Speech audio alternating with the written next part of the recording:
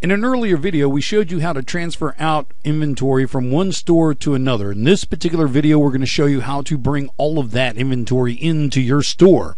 And we can do it very simply. So what we're going to do here is, you can see in our first screen, we're already set for our inventory. And what we're going to bring in is a box of inventory. And what that means is that we are transferring all these boxes of cigars to our store.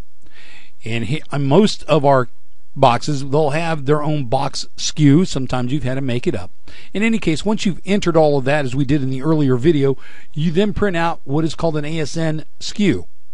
This goes to the outer side of the box that we're transferring everything in. So you put it on the outside of this box here. Once you bring it into your store, we go to inventory. We're going to come all the way down to B right here where it says load ASN batch. So bring that all the way down to B. And we have an ASN number. We've already shown you what that's going to be, so we're going to need to scan that number. So here's the little beep.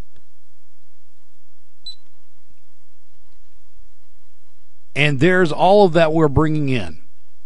Now, do we wish to receive all of this inventory? Absolutely. So we go down here to F4. It's going to ask you, receive all items on this batch. Yes, receive all. When it does, it checks everything in. You see these checks right here?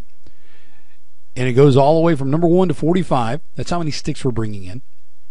Here's all your other pertinent information. 45 is the count that we're bringing in, 280.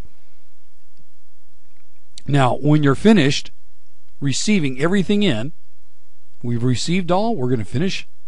Now, was there any freight involved? Probably not, because it was transferred from one store to another, unless you're from out of state. If that's the case, then you'll put that amount in as how much it cost. But for the most part, we'll leave it 0.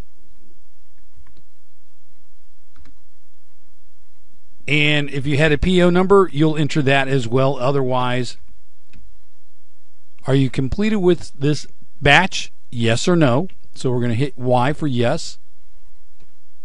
It's adjusting the inventory, recording to the batch. Do you wish to print pricing labels?